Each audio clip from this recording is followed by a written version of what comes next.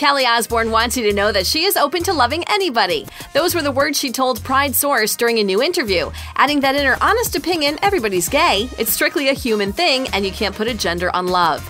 That's when she said she's open to loving anybody, that it's about the person, and she doesn't think it's about sexuality at all.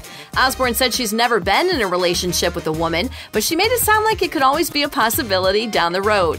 But she wants you to know it wouldn't be like the other celebs you've seen.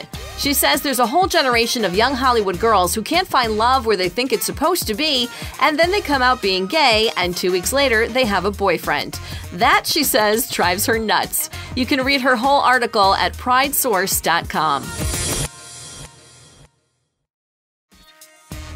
Sometimes our pictures, videos, and stories are so hot, people worry their screens will set on fire. It's true. People say that. So come like and subscribe to our stuff if you can handle the heat.